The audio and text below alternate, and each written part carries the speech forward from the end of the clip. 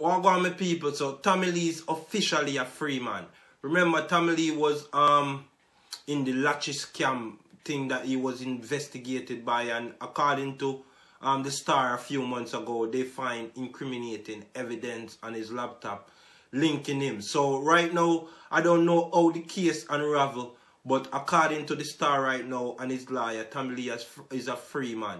You know what I mean? And that's a good Christmas gift for Tommy Lee, because he has have these ongoing issues for the past 3 to 4 years.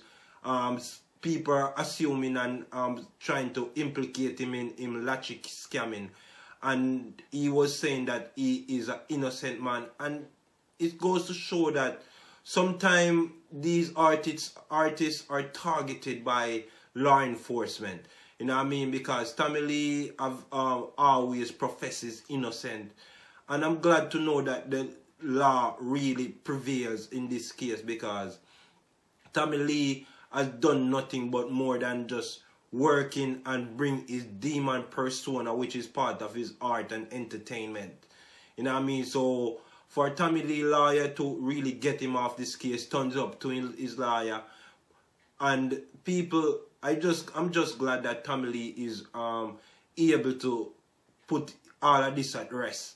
You know what I mean? Because for a man that know that you didn't do something and it was plaguing you, know that you just want to entertain and these things are following you, it wasn't a good look.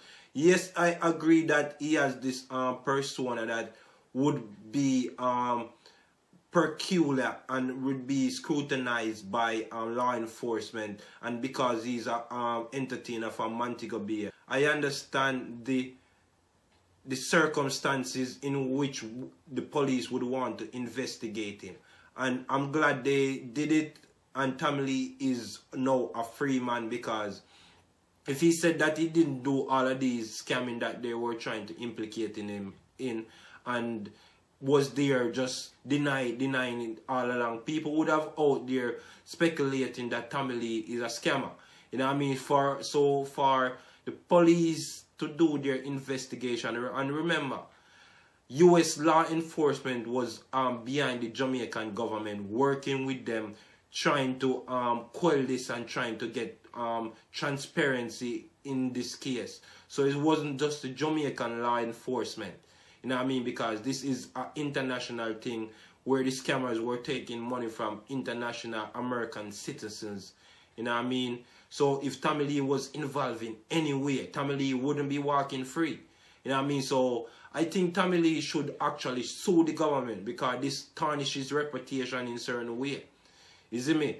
Because right now he's free, and that has been hanging over his head for almost 2 to 3 years. You know what I mean? So I'm saying that Tommy Lee should and his lawyer should have some legal course in getting compensation for his reputation being tarnished by the Jamaican government, and trying to hold this thing over his head, not being able to perform, not being able to travel. So it was kind of hampering him in certain sense. You know what I mean? So I think that Tommy Lee should file a lawsuit against the government. That's my personal view. But I'm glad to know at the end of the day that he's free. You see me? So big up yourself, Tommy Lee, and big up to your lawyer, because if it wasn't your lawyer being proactive and getting the real truth of this matter, then you wouldn't be a free man. You see me? So big up yourself, Tommy Lee, and I wish you all the best for the 2019. Peace. I'm out. Work in the country, you have to look upon. And him do great works too, because even though him dey jail, him still be the champion DJ boy. And some boy we said them did want him go jail. The biggest dancehall analyst in the world, Ninja Man.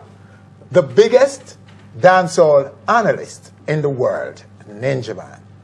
I am saying that. Wait for the Williams. Take me on that if you wish.